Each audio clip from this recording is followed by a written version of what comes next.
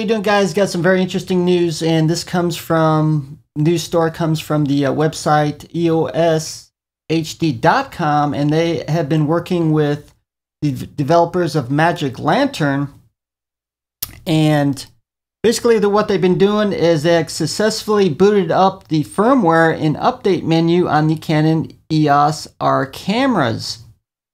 Now keep in mind this is very early testing, and I'm guessing they probably don't got everything working on it, but this is actually good news for the early adopters and perhaps even regular users.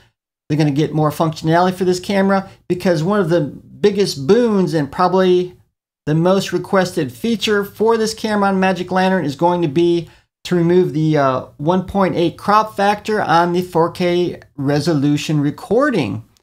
And a lot of people hated that for this new type of camera with the new lens and lens adapter, the M lens adapter. So also keep in mind, as what Magic Lantern said, that installing the firmware to any Canon camera could brick it and void your warranty. So keep that in mind. Is hopefully, if it gets released and it has a stable version, we shall see. But keep that in mind if you want to use it on your own camera.